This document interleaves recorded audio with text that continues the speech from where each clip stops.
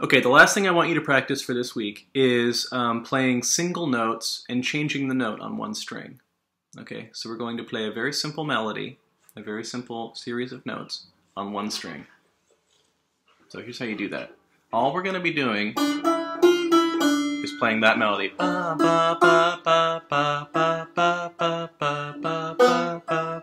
I had a duck in there.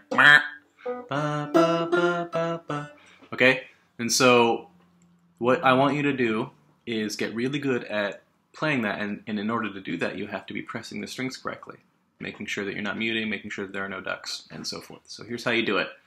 So to play a single note, it's the same as playing a chord, just one note at a time. So you take your finger, first thing is with your right hand, you just play the one string. Get used to playing one string at a time. Da, da, da, da. I showed this to Aaron too. Da, da, da, da. And then once you're really good at that string, da, da, da, da, da,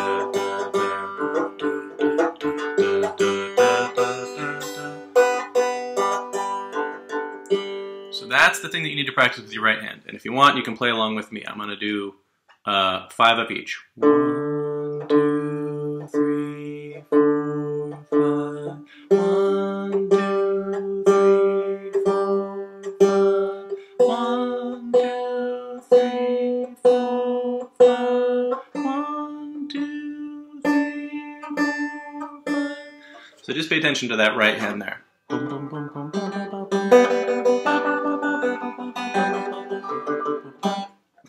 Okay, once you can do that, then we're just going to do this on the very top D string. You take your left hand and you press behind those frets just like you would for a chord. Press behind the second fret. Okay, now if you're not pressing hard enough, you're going to hear duck. You want la, not whack. So with your index finger behind the second fret, and then with your middle finger behind the third fret.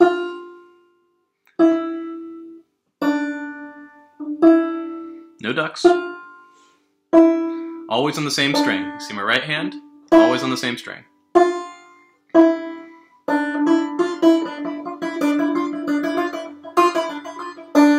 So you don't have to do it that fast. What you're trying to do is just get to the point where you can play those notes without any ducks coming in and quacking.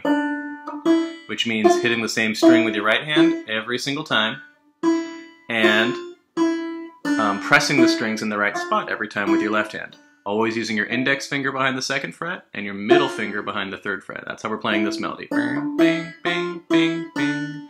If you want to try it on the other strings, you can do that.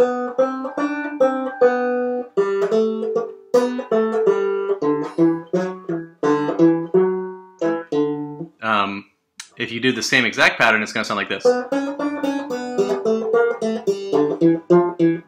And that's fine. Try it on all the strings if you want. But you can do it very slowly at first.